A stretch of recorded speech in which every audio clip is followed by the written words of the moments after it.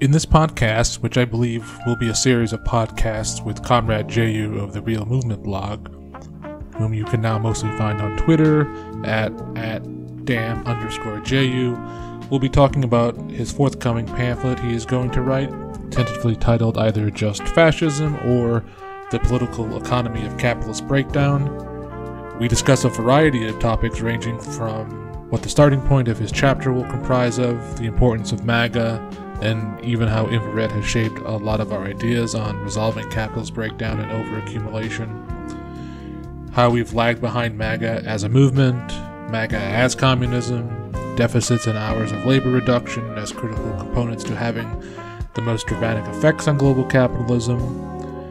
Mostly, however, this was an open conversation, and we hope to refine it as Jehu's project becomes more fleshed out and we can begin discussing his reconceptualizing of capital. So we're going to be speaking a little bit today about a forthcoming pamphlet that he's going to sort of expound upon a little bit for us on what he's been working on. As I said in my test podcast, this is not something that Comrade Jehu has ever wanted to do. Maybe he'll explain a little bit as to why. We're going to get into at least one of the chapters that he has planned for it. And so, yeah, I think it's a good learning opportunity for communists who may not have read some of the Marxist or labor theorists that we're going to be speaking about today, like Henrik Grossman. And I also think it'll give them maybe a more refined and up-to-date depiction of where we're at, or at least where the starting point is for us as communists, in terms of strategy, in terms of how we conceive of the existing political economy that we live under. And so, Jehu, we talked about this a little bit before, but before I started recording, but what is inspiring you to, or not inspiring you to write this, reluctantly write this pamphlet? Okay, like I said before, I didn't intend to write it. I didn't intend to write anything. I don't think that it will convince anybody, and I don't think that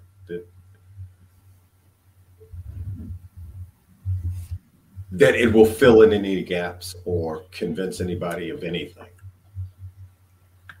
And that if Marx couldn't convince them, I don't have any,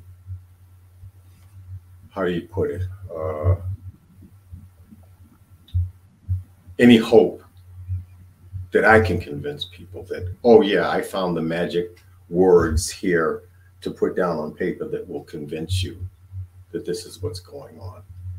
But I believe that after Engels died, Marxists almost immediately dropped the thread of Marx's argument. After Engels died, you get Bernstein, who comes with the idea that capitalism would peacefully evolve into communism. And even Kautsky, who's there at the time, was woefully inadequate with his presentation of what was going on in Marx's discussion. When you get to Luxemburg, and this is all very sketchy. I'm not trying to be exhaustive, and I haven't read these people exhaustively. I mostly think that they missed the point, so why go over everything that they went in? Mm-hmm. This is very sketchy. There are people who say that Luxemburg was wrong, but there's something that she is right about. That when she says that capitalism requires expansion into outlying regions of the world market, she's absolutely correct about that. That's how capitalism is compensating for its internal contradictions. That Marx says if these contradictions were left to themselves, capitalism would have collapsed very rapidly, very quickly. And to compensate for its internal contradictions, which would bring it to collapse, people always ask the question, will capitalism collapse on its own? Marx says, not only will capitalism collapse on its own, it would have already collapsed on its own if it weren't for these compensating factors that he calls countervailing influences. And one of them was that it would continuously expand into the rest of the world. That is communism. That is this communist tendency inherent in capitalism. Basically, capitalism was creating communism throughout the rest of the world. It was socializing production throughout the world market. And that's how it got over this tendency of its own tendency to collapse. So it's not a question of whether capitalism would collapse. You have all these people that say, oh, you're a catastrophist if you say that capitalism will collapse. In fact, capitalism always inherently tends towards collapse. What stops it from collapsing is it has all these buffers that allows it to do this. And so when Grossman criticizes Luxemburg, he kind of misses the point. His criticism is in part correct, but he also misses the point that these buffers is the point. This is the point of the book. That capitalism is, through these buffers, it is actually communizing the whole world.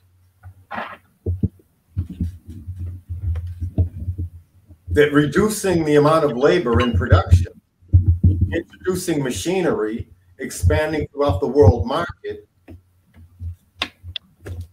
is basically what we think of, what we're talking about when we talk about creating the material foundations for communism. That's what capitalism does. And it does this in response to the fall in the rate of profit.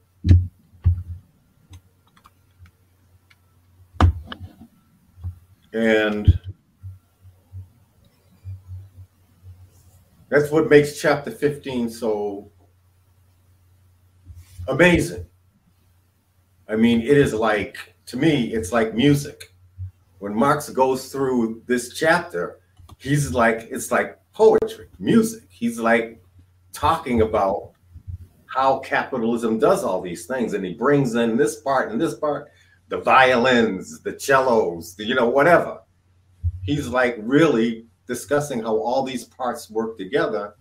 And if capitalism is actually doing these things, it's actually creating the material foundations of a communist society. And they're Marx's notes, but it's Engels' writing. So it's the two of them working together, making this description. And really, it's Marx's notes, Engels' writing, and a lot of it is Engels' experience. Because you got to remember, he's the one who was actually running a business at the time. So he's not this is not conjecture for Engels. Engels is actually talking about the business world that he was in. So when he says a capitalist never introduces a new process before, I mean, if it will reduce his profit, he knows exactly what he's talking about. He's not speculating. He's not some professor at Chicago school who's coming up with this idea in his head.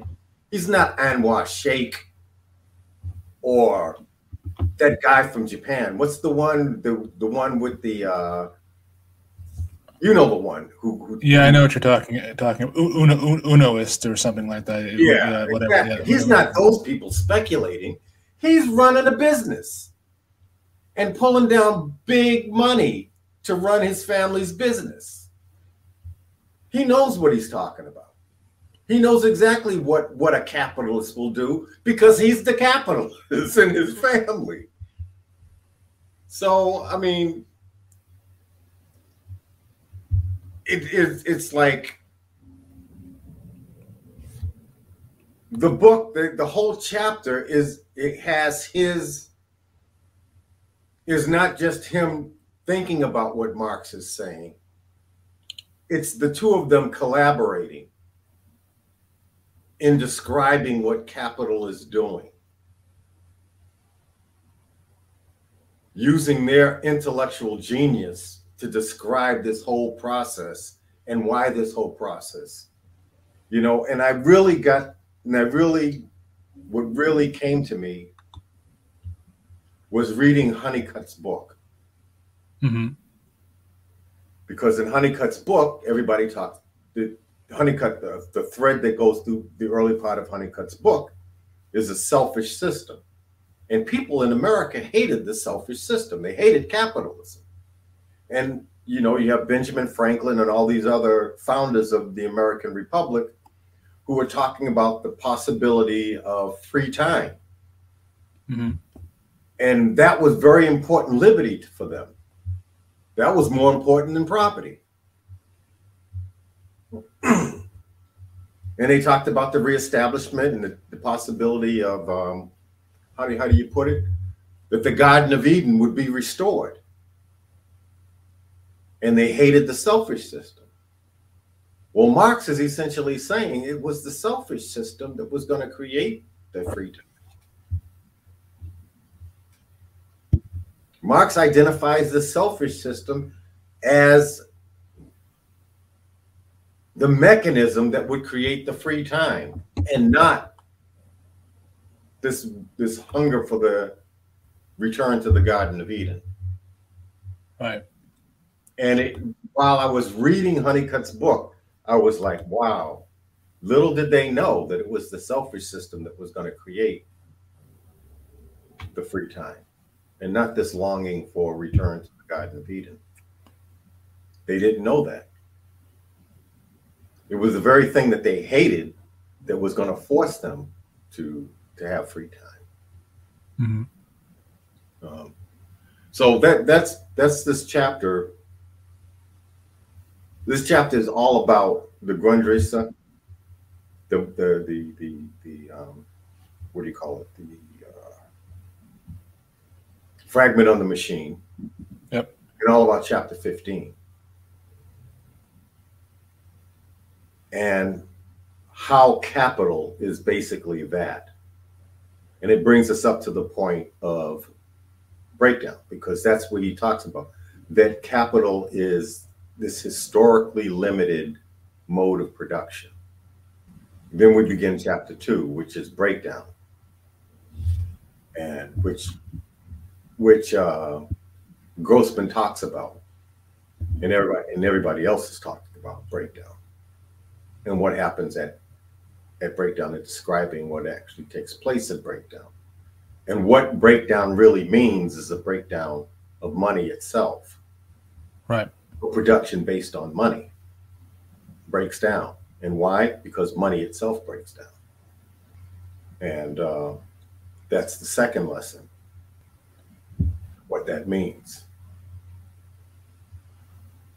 So then so is this where you're going to be, your starting point is basically, okay, we have chapter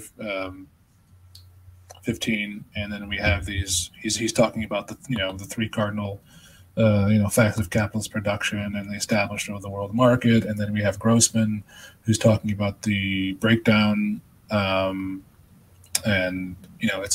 we discussed this as it's a realization problem that it's capital is running into, but also a monetary phenomenon that it's also running into. And so where is your work going to start off from? Is it going to be sort of restating this argument first, leading up to Grossman, or is it just going to be starting up from Grossman with the assumption that people have already know what we're kind of talking about? The first will be a reinterpretation of capital. Okay. First chapter is a reinterpretation of capital. The capital is not about capital. How do I say that? The capital is not about how capital works. Correct, right. It's about this mode of production as a historically limited mode of production that creates the material foundation for communism. Mm-hmm. That's what the whole thing, from beginning to end, that's what Marx's project is. How this relationship, wage labor, actually creates the material foundation for communism. And go through that whole thing. And very briefly, 2,000 words or less. So you're no intent on writing a time, labor, and social domination-esque? No, absolutely. Because okay. I'm not trying to critique wage labor. I'm just trying to show that this, what Marx basically says in that one paragraph that he talks about Ricardo. This is what makes Ricardo significant, that he realizes the falling rate of profit. Right. The significance of the falling rate of profit. And why it doesn't fall faster, et cetera. And so exactly. Forth. Right. So that's basically that. Well, I guess with the introduction of this, do you feel that, I mean, it's hard to get, I mean, we don't have any like polling data on this. We can only kind of like see with our eyes on how communists think about this. They don't the tendency is sort of that they don't see either this way, or they see it in, like as you said, they see it in the first manner of just Marx is writing a systematic analysis of how capitalism like intrinsically works, rather than he speaks specifically talking about this category of capital, which I think Postone also tries to elaborate on as well. But whereas communists really don't see it as the thing that is building the material requirements for a higher mode of production, which he even directly states in Capital. I wonder why then it's so like controversial to, because here's the thing, none of these people are quoting Bernstein, or none of these people are quoting any of the earlier revisionists of Marx, so they must be getting this information from somewhere else where it's very controversial to say something like capital's the revolutionary subject, not the proletariat, something like that. Because most people don't think that capitalism has a built-in shelf life. Right. That's the thing. They really don't think that capitalism in and of itself, on its own, is trying to annihilate itself. Mm-hmm. And that in the process of annihilating itself, it's creating its own replacement.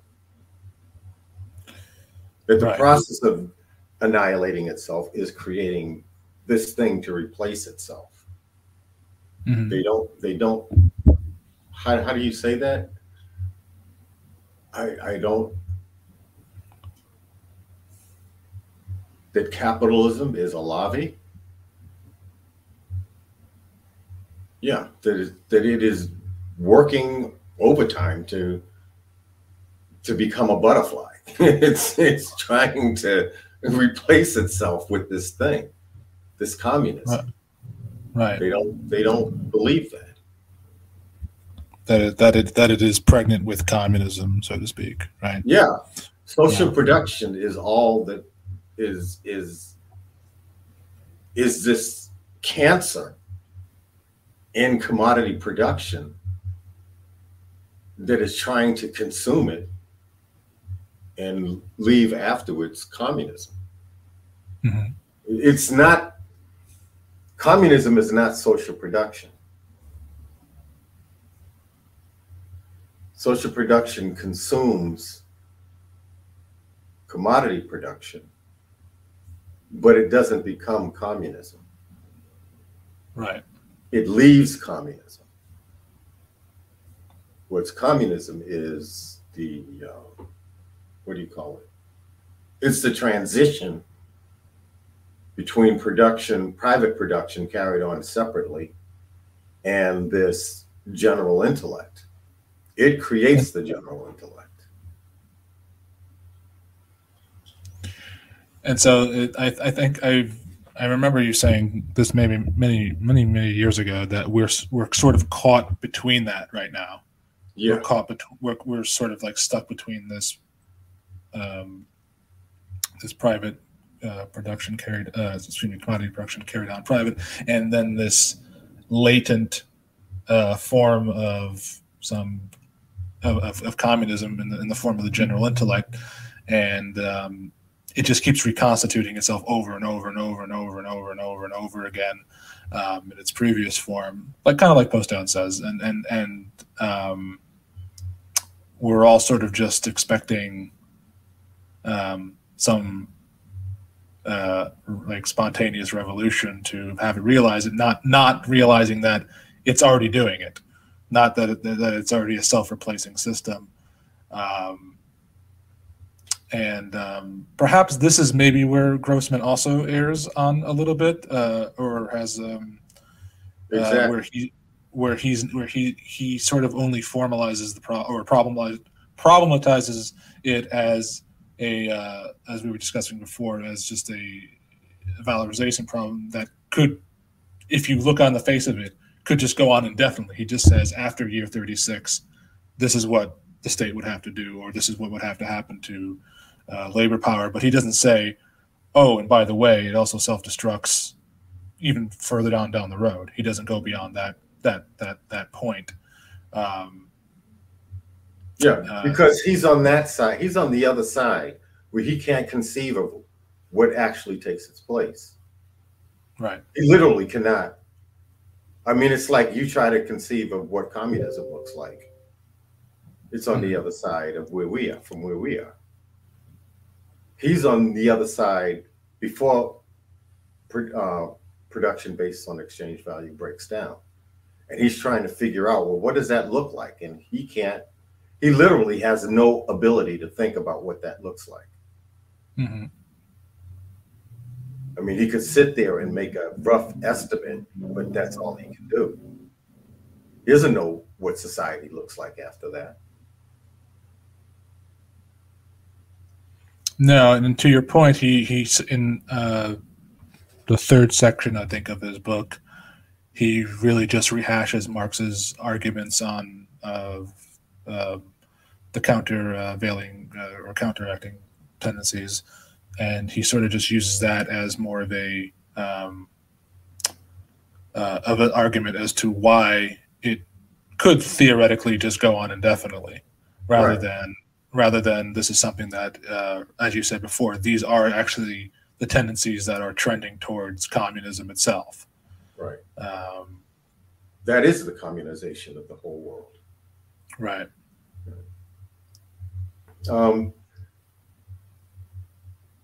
What they pick up from Bernstein is the idea that if we get to communism, it has to be done by the proletarians. Right. What they drop is the idea that there's any breakdown. So people even today pick up the idea that the proletarians, and in place of the moral argument, they make the class struggle argument, which is a moral argument. Mm-hmm. Basically, it's a moral argument. And then they drop the idea that capitalism breaks down. And they think that it goes on and somehow it's going to be this thing that merges eventually into communism. Right. But there's no, they're very vague about how that happens. So it takes centuries. It could take, Right. yeah, maybe 400 years. I've heard that. Yeah, It same. could take 400 years for it to happen. They don't see it as something that, boom, there's a catastrophe and we have communism. They don't even know what the mechanism for that to happen is. They don't think that there's a mechanism for it to happen.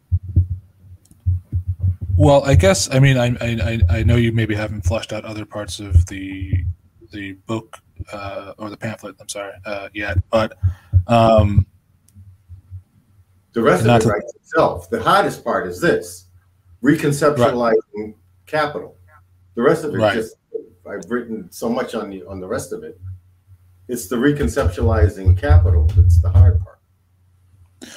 Well, I mean, this is something I've tried to do on my own blog. I mean, not to insert myself into this at all, but I've tried to sort of help them understand that capital has certain tendencies, right?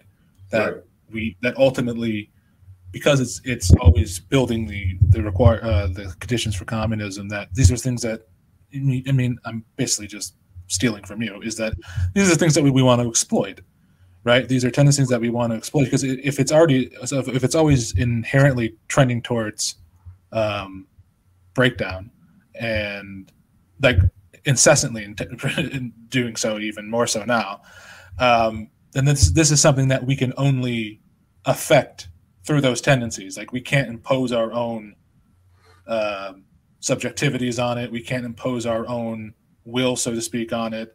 It's like I've said probably a dozen times before, it's just like it's trying to trying to impose your will on like thermodynamics or something. It's just not going to work. It's not like thermodynamics has its own like sort of predestination, so to speak, and has its own sort of inner workings and inner laws, and we're always trying to intercede on those things, having absolutely no clue how to do that, and then like again, like why this can't be its own separate movement, right? You know, and so like if our criticisms have been consistent on anything, and especially yours, is that we have all these separate movements independent of how capital is already moving and in the motion of capital.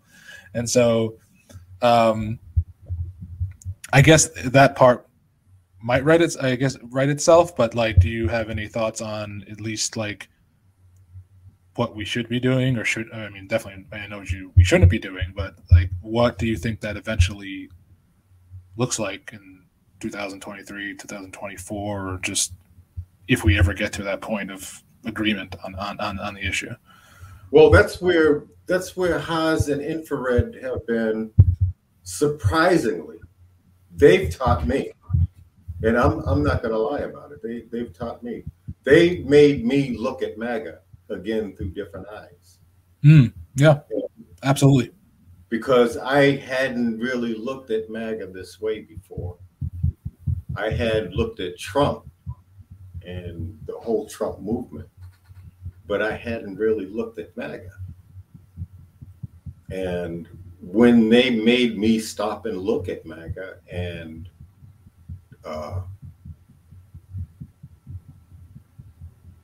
I really began to see that, my God, communism is going to be brought about by people who have no idea that they're making communism. Right. I mean, because when you really think about our critique is this. Basically, capitalism produces absolute overaccumulation. Yep. That absolute overaccumulation is being resolved through state deficits. Yep. Who are the people who hate state deficits more than anybody else in society? This extreme radical right. If these people are anywhere like they say they are, and are hostile to state deficit spending and hostile to state spending at all, basically, we don't care what they want to spend money on. If they want to give money to Israel, fine, they can give money to Israel, as long as they get rid of the deficit. Right. As long as they curtail government spending. Mm-hmm. Because curtailing government spending is the critical piece that unwinds the state deficit spending and unwinds the response to absolute overaccumulation and brings down capitalism. All of that, all of the edifice of labor theory comes down to, how do you stop state deficit? How do you stop state deficits? Mm-hmm. How do you unwind the New Deal, Keynesian style deficit spending? It becomes down to this one simple measure. Can we figure out a way to stop the state from spending, from deficit spending? And who can we get to do that? Right. Everybody else wants more deficits, but there's this one force in society that says, my God, we got to stop spending deficits because we can't afford it. There's only one force that says that, and they're anti-communist. Yeah, and perhaps maybe even more critically is that they exist in America rather than somewhere else. They're not in Argentina, although they are in Argentina. They're not in UK, or they're in Germany. They're in Italy. They're in France, but especially they're in the United States. Right. And in the United States, they say we can't afford this, and we don't want to do this anymore. And they want to get rid of the deficits. And every day, they see that we've added another $50 billion to the deficit, and they're absolutely outraged by it. Mm-hmm. They're absolutely outraged by it, and they want it to stop. And the whole of the global capitalism hinges on their outrage.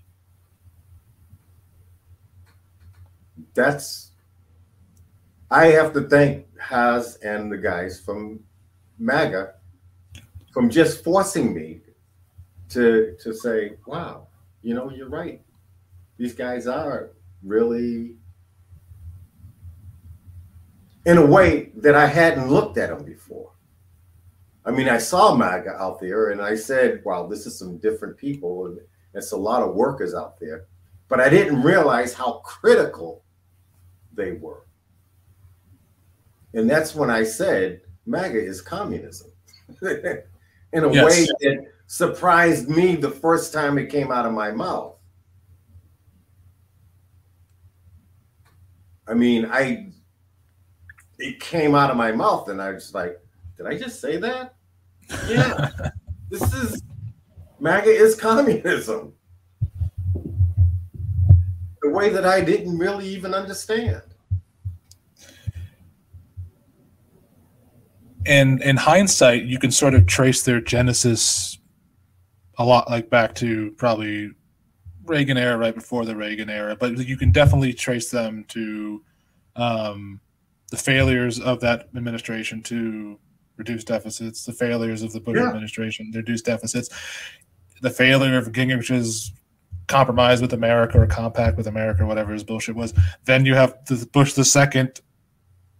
I mean, just spending out of his mind, and then Obama drove them just absolutely insane with the same thing. Because remember, a lot of Trump voters were Obama voters.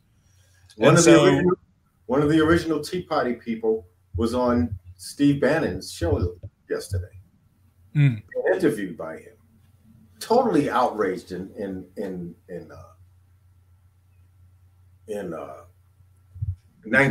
2009. 2011, when he started doing all this deficit spending, totally outraged. He went out there and helped start the first iteration of Tea Party. Yep. Yeah. And George Bush the senior became a one-term president. Why?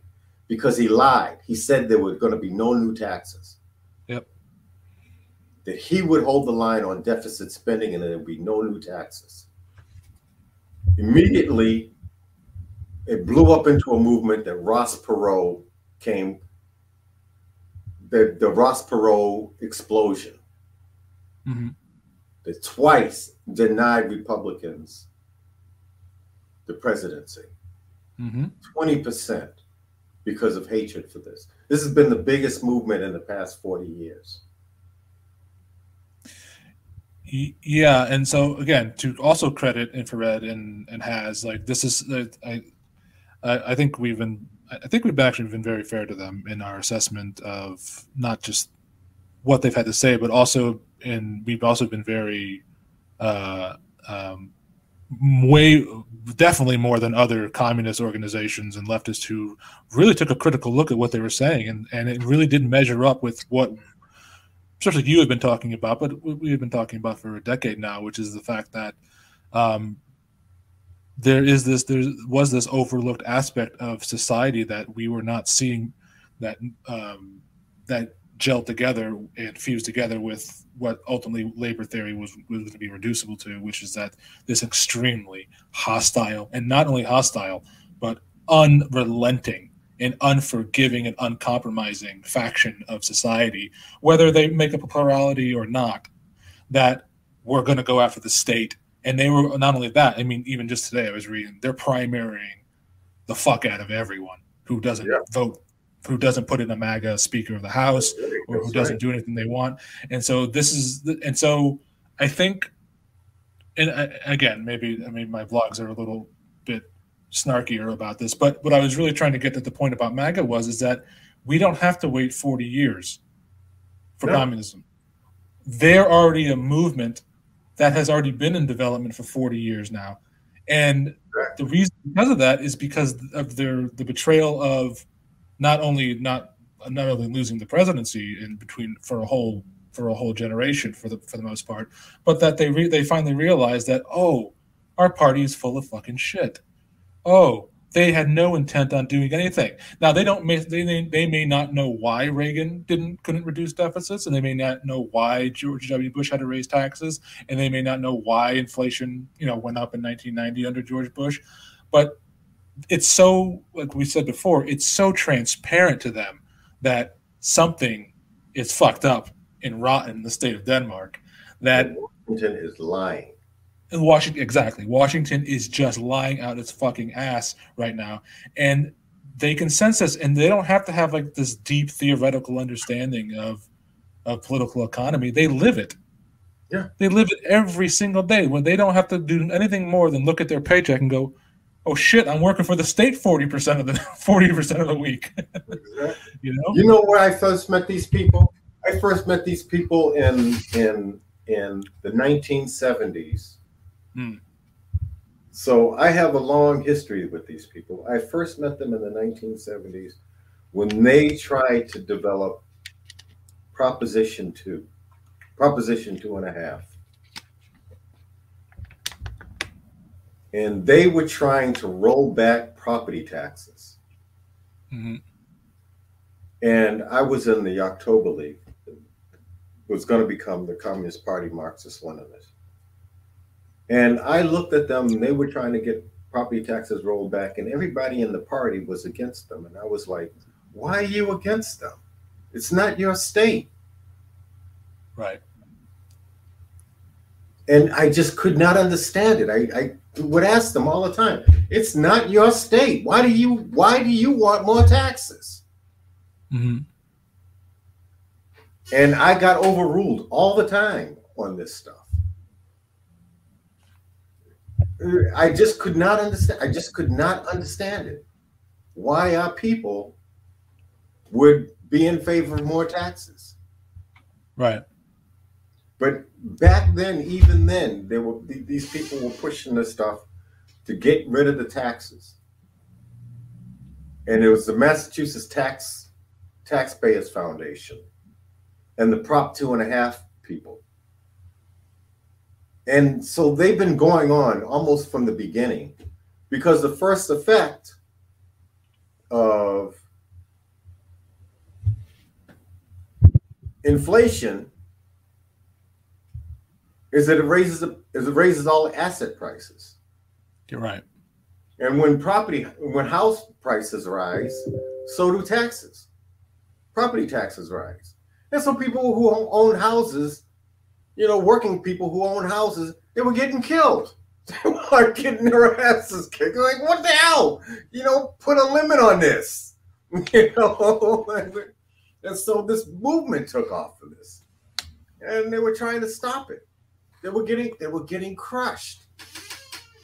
Anyway, so communists been missing this for 50 years. This is a movement the communists have been missing for 50 years. And if they had seen it, they would have been out in front. We just have always missed it. And I think we're congenitally incapable of identifying this. We just picked the wrong part of the gene pool to become communists. Maybe. Well, I think the way I've described it is that we've lived under a lineage of failed, like I said, failed movements and identifications of this, of like, in some way, these non-communist movements have been so far ahead of us that we're, we're lagging behind so badly on all of these issues. Like, and again, also to like Infrared's credit, like they are also identified like, yeah, taxes are fucking bullshit. Like, why would we want to have taxes on wages and labor? Why would you want to pay taxes? Who says that? Who says that? Exactly. Who says like more pay taxes? And and especially in Massachusetts, where we live, where it's been notorious for this for taxes. It's a particularly thorny issue. I've had to deal with it myself, where people in like socialist organizations were like, we're always voting for these different props to raise the property taxes. And I was always like, you guys are fucking out of your minds. Like, you guys are literally out of your fucking minds. You want to raise you want to raise your taxes to pay, not only that, raise your taxes to get a government bond that then you're going to have to pay interest on that shit. And then, so you're going to be paying for two things now.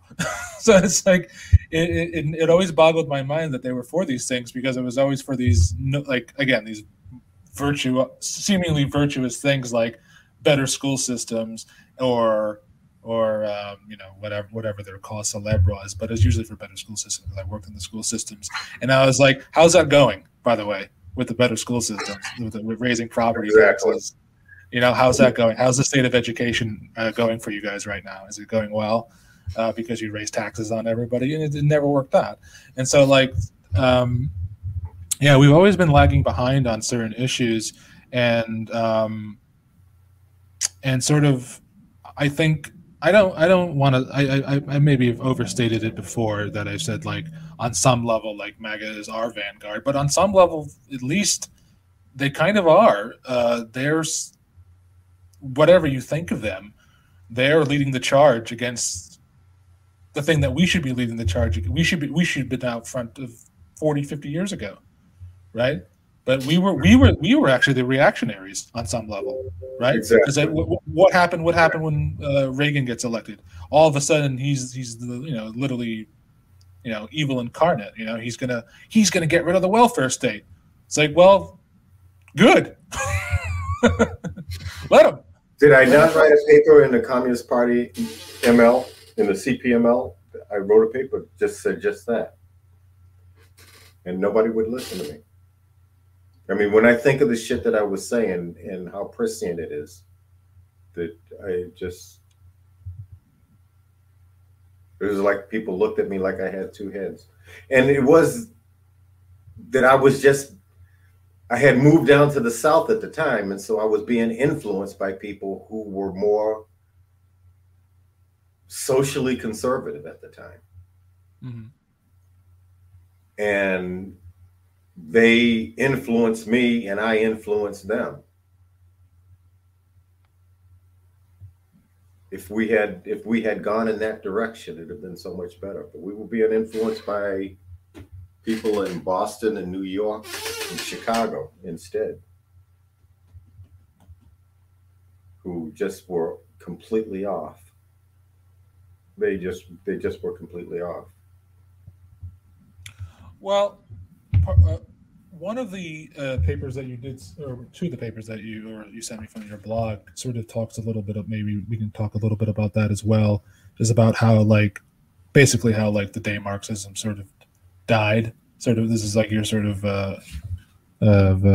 your eulogy for Marxism. Do you think that that had a little bit to do with it, where they were sort of stuck between, oh shit, this welfare state that we sort of inherited from our own failures to address it, you know, when it was being in its incipient form under FDR, and then when the collapse of Bretton Woods ends, and all of a sudden you have all these communists going, oh fuck, is capitalism ending, or are we over with? Like, what, like, which one is it? What's ending right now, and how do we address it? Like, what's our course of action? How do we even interpret this? Do we even know where we are right now? Like, it seemed like they were lost from the moment that happened. They were just sort of like wandering in the desert, so to speak. Right. Well, this is the period after 1933. Right. And what occurs here is what hits me most is that I have no paper trail here. And when I say I have no paper trail, it looks like almost nobody, I don't see any Marxists who basically notes the fact that every industrialized country after the Great Depression went off the gold standard internally. Mm-hmm. Right. France being the last one, I think, in 1936. But I see no papers by communists, Marxists, during this entire period who say, did you all just notice that all these countries just went off the gold standard? Now, how did that happen? How is it that nobody just noticed that took place? And it went by, as far as I can see, it went by without any comment. I don't know if that's the fact that, if that is the result of the fact that the Comintern existed, the Third International existed at the time. Mm-hmm. Maybe it did. And maybe because the Third International failed to notice it, that everybody else failed to notice it. All the parties failed to notice it. They were all in lockstep. You know what I mean? Well, I can't remember. I might be misremembering this. But even in the Soviet Union, Stalin didn't seem to have any issue with this, like, at all. Like, he has a letter to H.G. Wells on FDR, and makes no mention of it, makes no mention of the impact of it, or makes no mention of the implications of it, even for his own country, or what would come, what the implications of it were.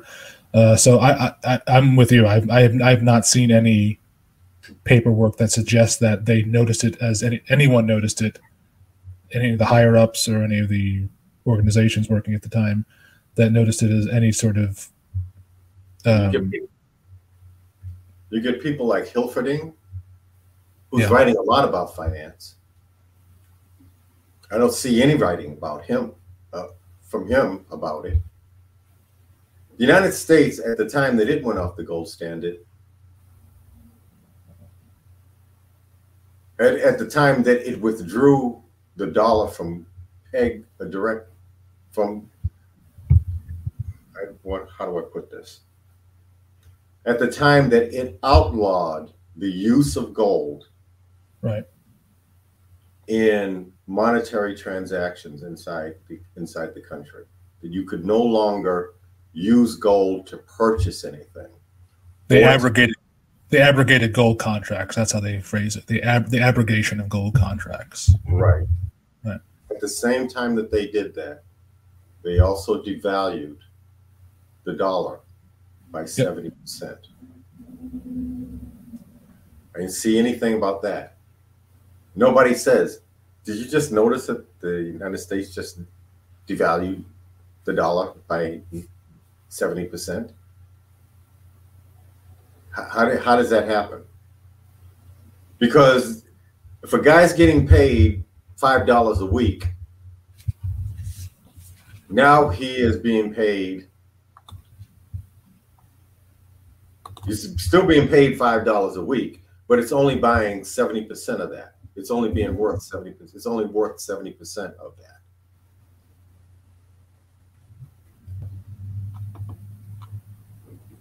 So it's only worth 50. And it doesn't even. I mean, obviously there were some of the fascist economists who did note it, but even some of them immediately dismissed it as a barbaric, relic. Mises says this. Keynes says this. Right? They just dismissed it as part of some sort of evolution within exchange and money itself. So it's actually even people who were who did notice its disappearance and were even maybe against it initially didn't seem to have any significant or feel like it was going to have any significant impact on the economy writ large. So the state does two things.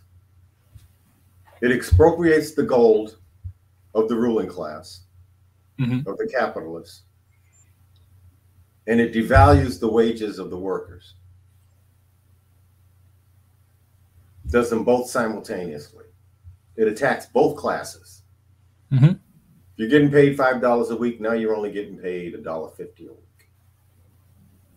And the capitalists, all your bullion now belongs to us. Anything that you haven't been able to sneak out into Switzerland. Everything that you have down at the First National Bank, Second National Bank, or the Third National Bank in Chicago, all of it belongs to us. Turn it over to the Federal Reserve, turn it over to the United States. It all belongs to us now. They did those both at the same time. They attacked both classes. Yep. That's undoubted. That's undoubted. Nobody can even pretend that did not happen. Yet I don't see anybody saying anything about that. Both classes simultaneously attacked on the same day. Well, what they say is that they did it on behalf of one class over the other. That's what they say. I don't see how taking the gold of the bourgeoisie is on behalf of the bourgeoisie. No, I agree with you. I'm just saying, but that's usually the default answer is like, well, they didn't actually expropriate the expropriators. What they did is they entered into this compact with them, which is not, by the way, how that class saw it. I could be misremembering this, but because the original gold contracts, abrogation of gold contracts had to go to the Supreme Court, right? Right. And they were contending that this was the end of private property as we know it. That's what they were contending. Yes. Do you have that? I'll have to find it for you. So send that to me. I'll have to find it for you because that's what I was reading that and I go, oh shit. I was like, they were already making the case that this was the end of private property, right? Because it's I forgot what year, because the Gold Reserve Act is passed in 1934. I can't remember how long it took them to get to the point where it was federally mandated. Because they did Executive Order 6022 or whatever in 33. Sorry. And they did it. They did it in 2031 or 2 or 3 or something like that. I can't remember.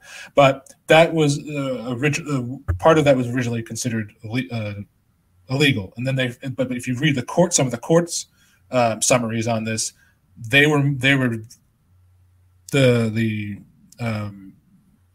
plaintiffs were definitely making the case that this is the end of private property as we know it. It was also some of the cases I think some of the economists were making this and that's and so it exists. I don't think it maybe exists in the form we think of it as, but it definitely exists. Like they weren't thinking that, oh God, the capitalist class is being expropriated by the state, but that seems to be the argument they were making in court. That's the one I want. Yeah.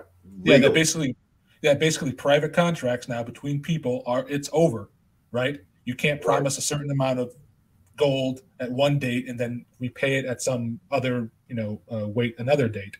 And they're saying that basically ends private property in the contracts between people. So that's kind of what they were arguing in these cases. Yeah, I'll look it up for you. I have to find it again. But yeah, so that was a watershed moment for Marxism and communists and labor theory because, but it also does, and I'm sure you feel the same way. But this confirms what Engels was talking about, right? Right. That the state is now taking over everything. They become the national capitalist, not in the 19th century way where they're just taking over, nationalizing this industry or nationalizing this industry. Okay. They are taking over the entire motor production almost overnight, a flick of a pen. Some legal battles in between, but for the most part, they did it within a couple of calendar days. Money, you own the entire motor production. Exactly, right. And so I think this is what's probably maybe one of the more controversial things that, and it shouldn't be for some reason, but it's one of the more controversial things that you talk about only because it would appear that then there's no class to overthrow, right? Exactly. They've already, right? And so it's really no class to overthrow. Right. And then it really reduces its, and then when you talk about the proletarian class, then you're talking about the same thing what they're talking about in the German ideology is overthrowing labor is the same thing as overthrowing the state at this point, right? And so these are things that I don't know why they're so controversial, and I don't maybe we're seeing it through a different lens than everyone else, and maybe we're. It's exactly the point. Exactly. What is that? Why is that? Where does that come from? I don't know. I've really tried to. People just explain it as like I even retweeted someone because they had said something along the lines of what did they say?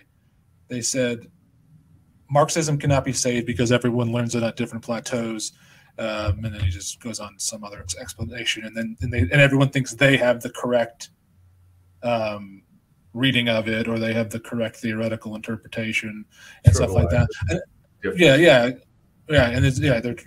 they're all triviality. So it's like, but I don't know if that properly explains it or not. I don't, because that's something I've heard for a very long time. That it's the CIA would love to trivialize the differences. Right, that would be a good approach. So. I'm not entirely sure what the reasoning is for it other than because remember, we're part of a very small group of people who probably accept this as not canon. I don't want to go that far into saying that like we're speaking gospel here, but to the point where this is the way that we problematize the last 90 years of the crisis, right? Rather than, again, on something a little bit more vague that maybe we've criticized other people on about just reducing it to finance capital or monopoly capital, or still that we exist in this realm of imperialism or something like that. So it's when you get down to like what's specific about fascism, that's different than what everyone else is talking about, I think. But again, it doesn't explain why we think this way and why everyone else doesn't. What is interesting to me maybe you, and this is why we've sort of focused on libertarian, is that Libertarian Party starts when? They start the exact year the gold standard ends, right? In 71, right? Yeah, the Libertarian Party starts in 1971. So they sort of had an inkling, maybe even before we did, because communism, Marxists did that, something is off. Something is changed fundamentally within the economy. I think I've mentioned this before that there's a good book, I forgot what it's called. It's called like 3 Days in Camp David or something like that, and it's about the Nixon's decision to go off the gold standard and how much of a real dilemma that was for him, because they understood how it was going to change everything, because they couldn't understand how the economy was functioning anymore. Right? Is it real? What's that? Is it? This is real? What's real? 3 Days in Camp David? Yeah, let me find the name of the book if I can, not to waste airtime, but yeah, 3 Days at Camp David, How a Secret Meeting in 1971 Transformed the Global Economy, by Jeffrey Garton. It was something that was, like, phenomenally speaking, like, happening within the economy that they were not understanding. Like, they didn't, like, all of his economic advisors are on record saying that we have no clue what's going to happen when we do this, really, in reality. And they all, and like, you have people like Paul Volcker saying, like, nobody's in control, which is a very Marxist thing to say, isn't it? That, like, capital is in the driver's seat, not us anymore right now. He was a supreme pragmatist. Yeah. So to him, you just fix the problem in front of you. That's all you do. Right. They have Milton Friedman in there. They might. I'm not entirely sure. I've heard rumors that Milton Friedman's argument was that if you severed the dollar from gold, that gold would drop, the price of gold would drop to a base metal. Well, if he did, if he did say that, I'm sure he tried to get rid of that statement. Oh, he was a stupid ass. He was just the stupidest, dumbest. I don't know how he got the economics prize, because he was just the dumbest possible person.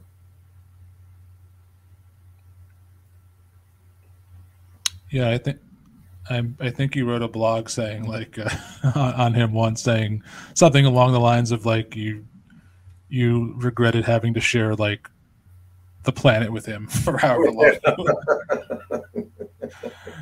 long he was on here for, because of his takes on monetarism and whatnot. So, but let's see. What was the other paper that you had sent me? I think it was basically the same thing. It was The Gold After the Death of Marxism, and about George Kafantis. I'm saying his name correctly. I think we kind of pretty much covered most of that. Yeah, that's my second. That's the second chapter. Okay, that's going to be your second chapter then. Okay. Yeah, which is basically explaining the separation of gold and the dollar, and why the breakdown of production based on exchange value appears in the form of the separation of gold and the dollar. Mm-hmm. And do you have any insights? It really isn't. That's only the phenomenal expression of it. In reality, it's like this incredible crisis. This incredible crisis that spreads through the entire economy. But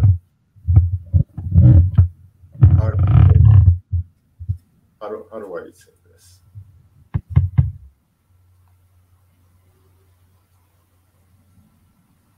It's a crisis that spreads throughout the economy that appears as, on the surface of the society, as a separation of gold on the one hand and dollar prices on the other. Mm-hmm. But you can see it in gold. You can see the crisis in gold. And why do you think like other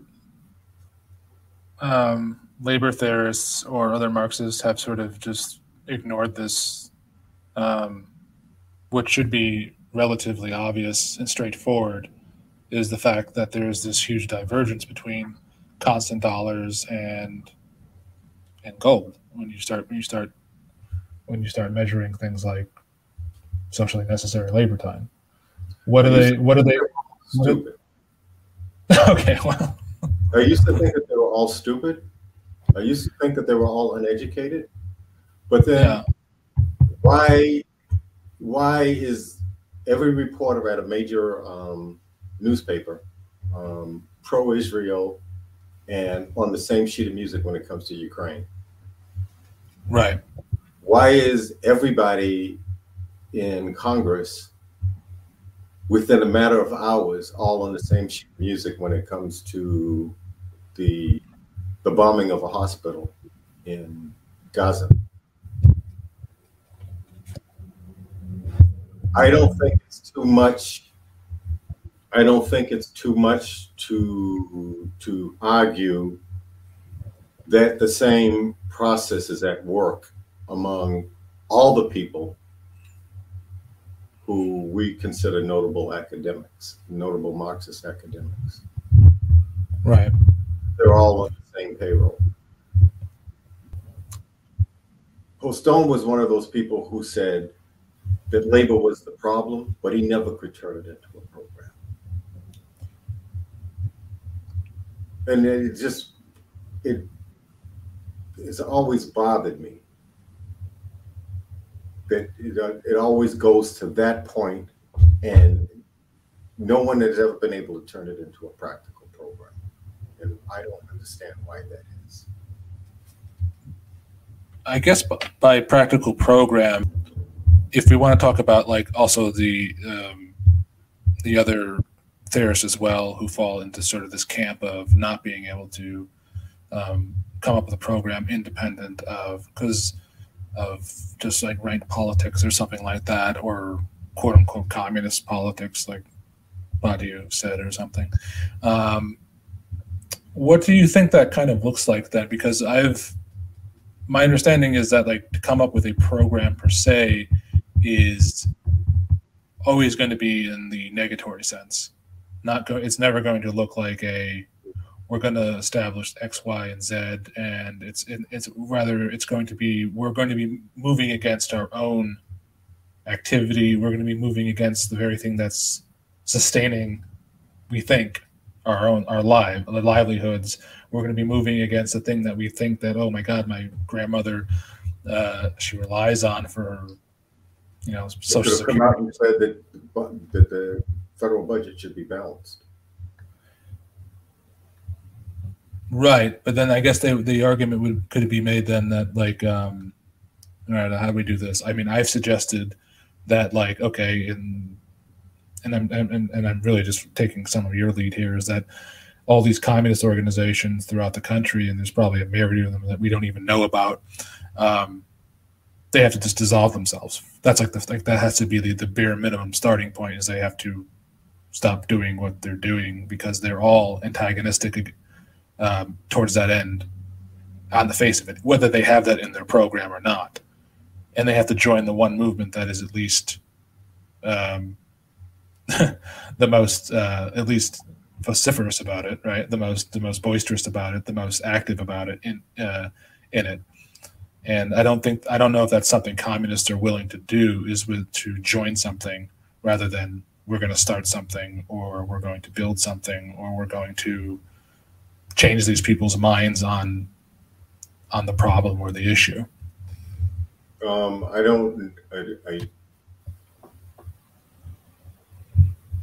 I think I looked at the PSL program. They need to throw that program out. Of course. And it's a single thing at the top. The federal budget needs to be balanced, and hours of work need to be reduced. And however that takes in a practical sense, that's what they need to do wherever they are. I don't know where they are. I assume they're in Brooklyn somewhere. I don't know. I don't know either. Where exactly they work.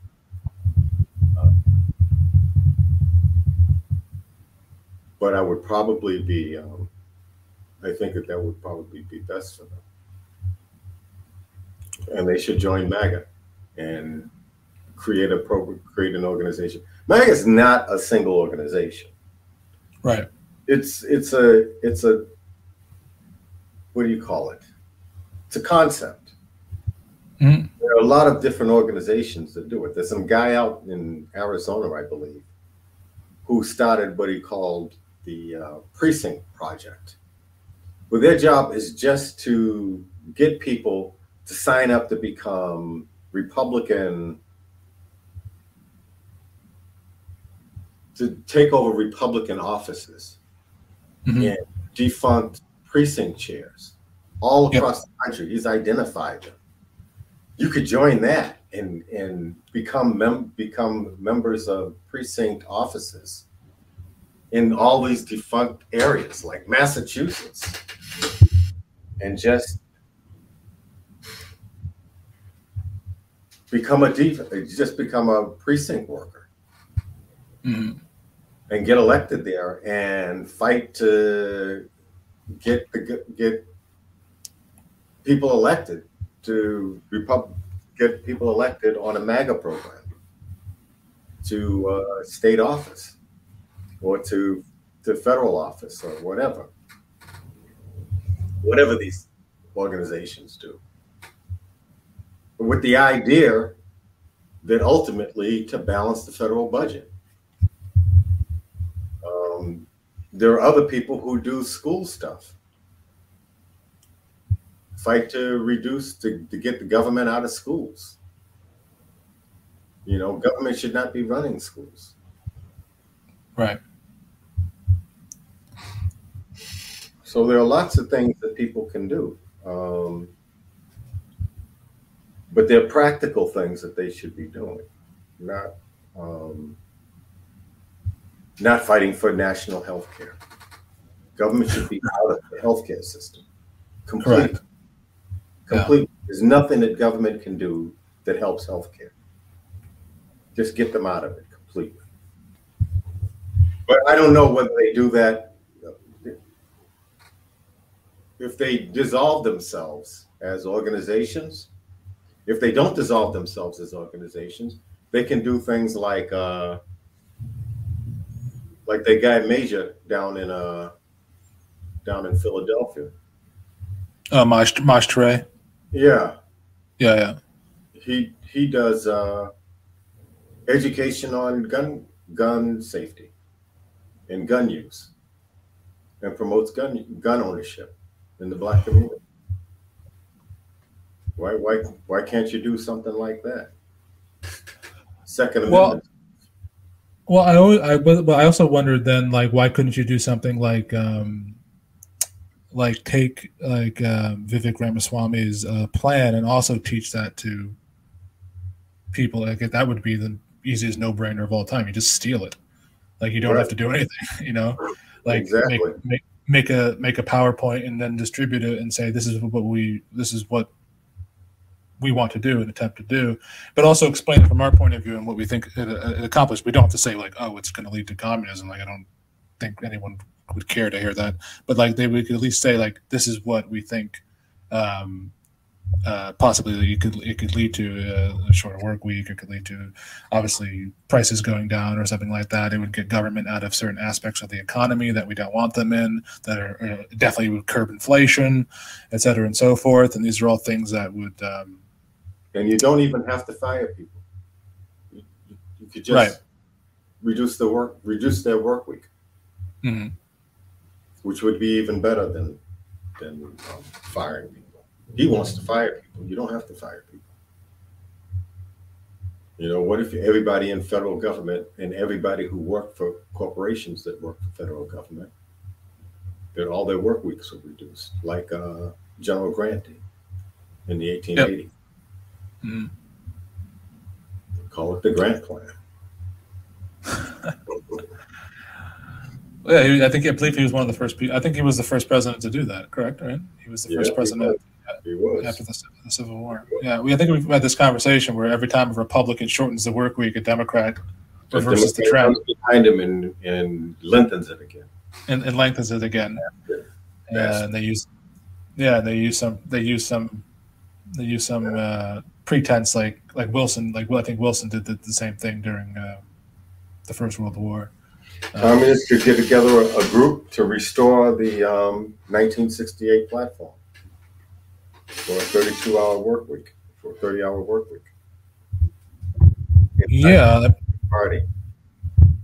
Well, part of my project going forward is to sort of re-link the thread between conservatism or republicanism, however you want to call it, and their history of actually being for shorter hours.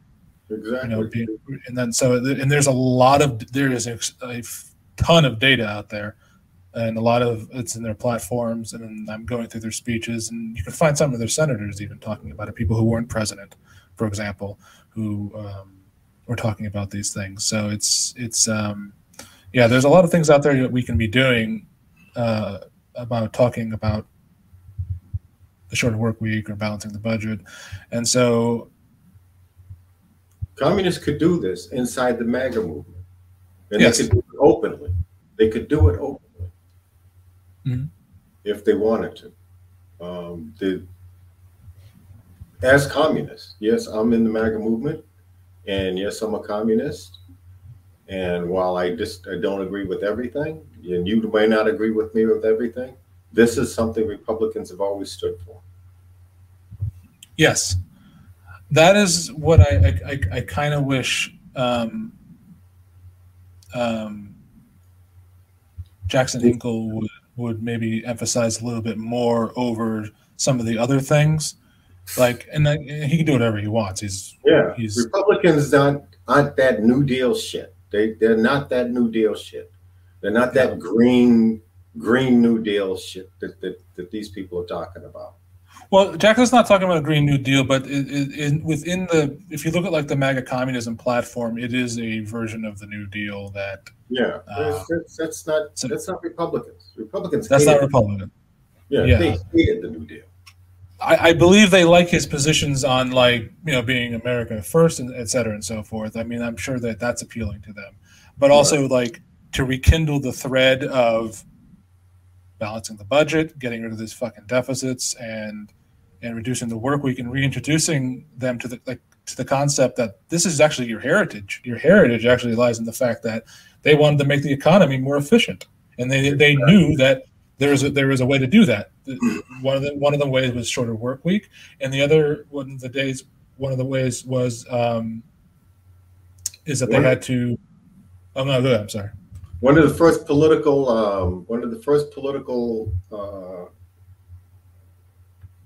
what do you call it? Speeches that Dwight Eisenhower made was that military spending was inflationary. He made that in 1950 when he first started running for office. He made the argument that 1952, in September of 1952, Dwight Eisenhower argued against the Cold War, saying that at first it was that military spending did not show American strength. It showed a failure of foreign policy, and that it was that failure was inflationary. The more the military that they had to maintain, the United States had to maintain, the more inflation was. And this is when inflation in the American economy was like 1%. He was saying that inflation was the result of military spending. He already had put the two and two together to come up with this is why we have inflation, because of the military spending. He had already figured this out. So you can there are people, the post-war Republicans, who clearly understood the connection. And that's also the argument that Goldwater made against Johnson's Great Society. Yeah. Nixon, I don't know what happened to him. I just don't know why he went off the reservation so badly. Yeah, that's actually a really good question. I've been trying to figure out that myself, because, as you know, like he was Eisenhower's VP, and he gives this great speech in '56 on unleashing the productive forces, on a 4-day work week, on technological advances and automation and leisure and stuff like that, and how that could be used in its own right to increase productivity and whatnot. And then 12 years later, he's a Keynesian. Yeah, he's a Keynesian. Yeah, we're all Keynesianism now, and but that seemed like that was more imposed on him rather than. He was admitting failure. Right. He was like, well, when I came face to face with a crisis, I didn't have the balls to actually reduce the work week. That's right, but what he was saying. Right, and I think that only maybe goes to our point a little bit. The idea that given the choice directly to the state to do something like reduce the work week or just keep doing Keynesianism bullshit policies, they're always going to choose the latter. They will always choose the latter. It's not something we literally have to force them to do the opposite, or find some way that's compatible in where the latter is also impossible, right? And so and that has been a constant thread since the collapse. Certainly in the past 40 years. Yeah, certainly, yes, and certainly in the past That's 40 years. Why you've had different iterations of the same movement that's come up again and again to try to balance the budget. Yeah, this is for the same iteration. Yeah, that's what I talked a little bit about Mike Termott about, where I was like, I told him that the most popular amendment introduced by leaps and bounds is a balanced budget amendment. And this wasn't just even a Republican phenomenon. This was the leading issue in the 90s for Democrats was also a smaller government. 55% wanted a smaller government. Right. Of Democrats. We're talking Democrats. And the Democratic voters. We're not just talking about, pre-Tea Party people or fiscal conservatives. We're talking about people who also wanted it was beginning to affect them. So it also did follow there also did seem to be some cogency between the two parties, at least on that issue, for a brief period of time anyways. And, I think you could get probably a 60-70%. Yeah, and it was the lead, and it was the leading issue this year for the debt ceiling. Yeah, during the time, everyone said, we need to stop spending, out of our asses, and we need to stop sending money here and there, or Ukraine or whatever. And there was a pretty solid consensus in America that the time for getting social spending under control was now, 40 years ago, not just now, 40 years ago. So is there anything you'd like to conclude in saying maybe about your book or your upcoming pamphlet that you haven't said? For right now, I need to spend some more time on chapter 1. I hope to have it done by the next time we talk. Are you going to post it as you go along, or are you just going to release it like all at once as a kind of a? What do you think I should do? What do you think? It's a good question. I'm going to be for my blog. I'm going to be releasing just like excerpts of like my project, but I don't know. Yours is a little bit long. Going to be probably even longer than mine. 2,000 words a clip. So, and it depends on what you want out of it. Do you want feedback on it, or do you want it to just be something that you want people that know that's happening? So it's like, I don't know. Maybe I'll do it a chapter at a time. Yeah, a chapter at a time might be good, just for like a serialization of it, you know? Yeah. Like they used to do with old serials and magazines or something like that. I think Mark tried to do capital that way, didn't he? No, he tried to do wage labor and profit. Right. Yeah. Maybe when he was working for that the newspaper he was at, perhaps. Yeah. Well, Jehu, it was always good talking to you. I look forward to reading this, as I always looked forward to reading your blog. I'm happy you're writing something, even though for some reason we're both agreeing it's not going to fucking lead to anything for some reason. I don't know why we're conceding that point so quickly, but I hold out some optimism that people will read it and they will change some of their perspective on it.